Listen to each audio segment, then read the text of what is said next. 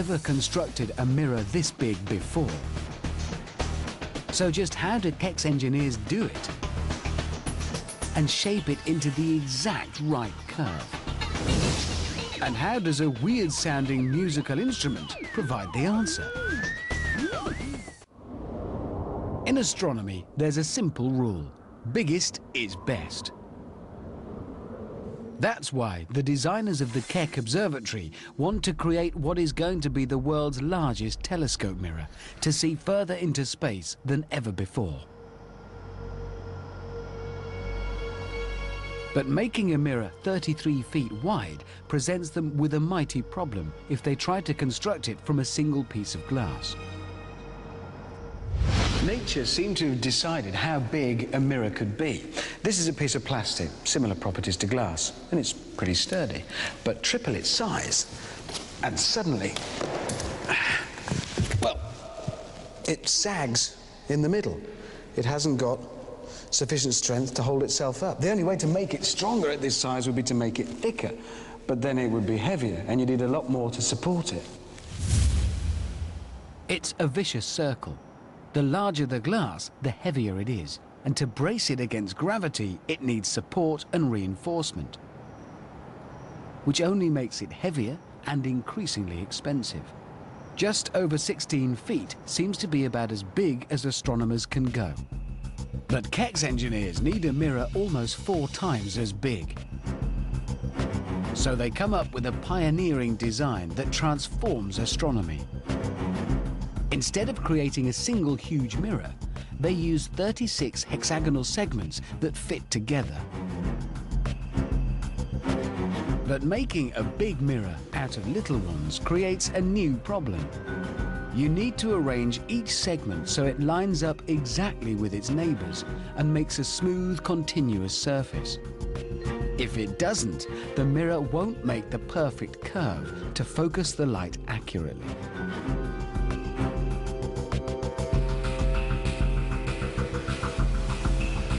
The solution lies in a weird-sounding musical instrument called the theremin. In 1919, Leon Theremin, a Russian inventor, experiments to create a sensor for an alarm system. He ends up creating a musical instrument. Tom Bach of Sensitech Research, an expert in electric field sensors, shows me the instrument.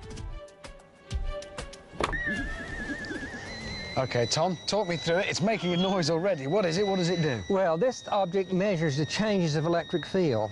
As you bring your hand in, we're distorting the electric field that's been created around that rod. So hang on, I'm going to play this now. It's like That's right. A theremin. That's right. And it's like an instrument, and I don't touch it. I just No. What? Well, it's very, very clever. But is it of any use whatsoever? Oh, yes. It will measure the presence of anything that will distort that field. It doesn't have to be a metal object. It can be a gas or a chemical or the human body moving in and out, or you can put it in an engine to measure how fast the engine's going. You could even theoretically, by turning that magnification up, you could watch the moon go over. Well, not done it, though. It can tell you when the moon goes over. Well, yeah, no, that's an idea. A lot of these things are theoretical. But you could, yeah, theoretically, it'd be fun to try that. And it's very sensitive, because a tiny movement makes a tiny difference. Yeah, it does. Yeah, that does. It seems there's almost no limit to what these sensors can detect. To prove it, Tom devises a little test for me, finding a needle in a haystack. Well, one slightly different tennis ball out of 500.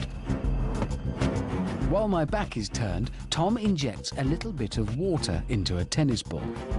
Theremin-type sensors detect the tiniest disturbance to the electric fields around them.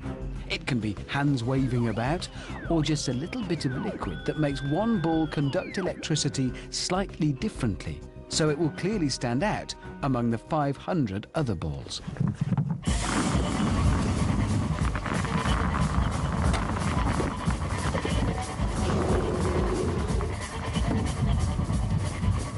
Tom sets me to find the doctored ball. First of all, without a sensor. And I can give you too much help here. You've got to find... It's just some invisible difference. Yep. There's only 500 of them here, so that shouldn't be hard. You got to try. You got to really try. You know? Are they different weights? Are they? Oh, well, that would take days. I can't pick every one up. If I could detect changes in electrical fields, finding it would be a walk in the park.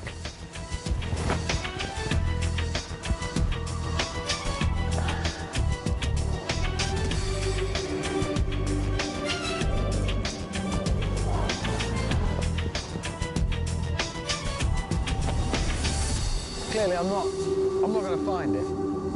Okay, well, we made you something that's an electric field sensor, so it will find changes in the electric field. So you should be able to use this to find it. So this works, yep. I'm guessing the same as... But a bit like the theremin, but it's a more... so I just search? More sensitive, yeah. All right.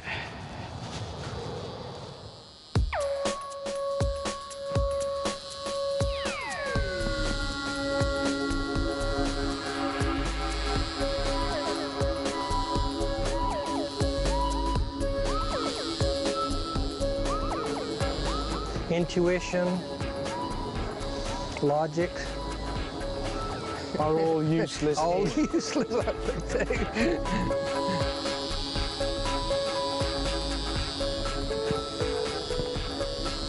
It's just that noise that I'm waiting for.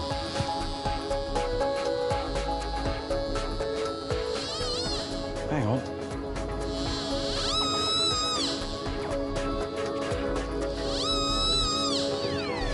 Got it. Is that it? Yeah, it's got it. I've got it, and it's just that difference compared to an ordinary one. That's right. It doesn't feel any different, it doesn't look any different. No. Good. That's one sensitive machine. So how do the sensors used in a weird musical instrument help the Keck astronomers build their enormous mirror out of 36 segments? That's where the theremin comes in. Engineers use theremin-type sensors to measure the electrical fields wherever two segments meet. The sensors are so sensitive, they will detect a misalignment of just nanometers.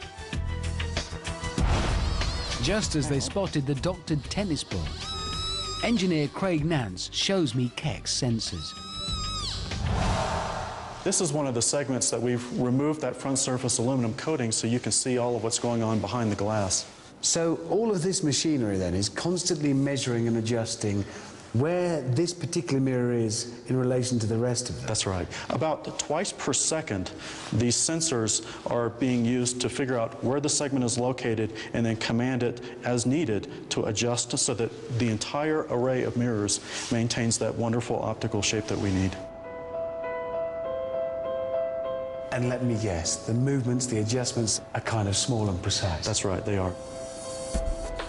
The optical tolerances we're looking at are about 1/1000th of the thickness of a human hair.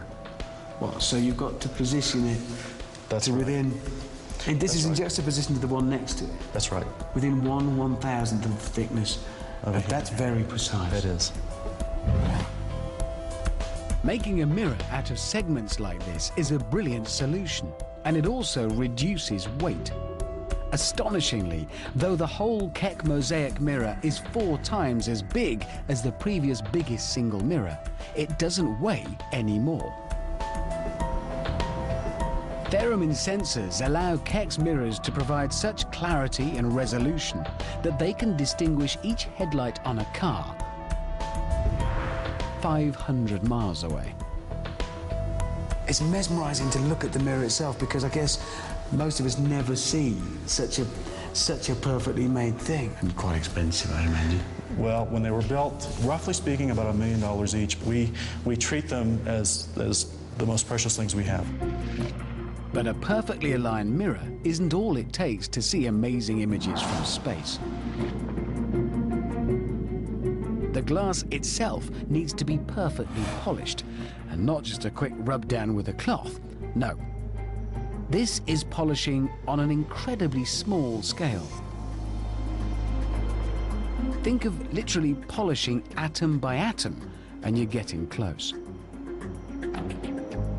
So how on earth do you achieve it with something like this? a sandblaster.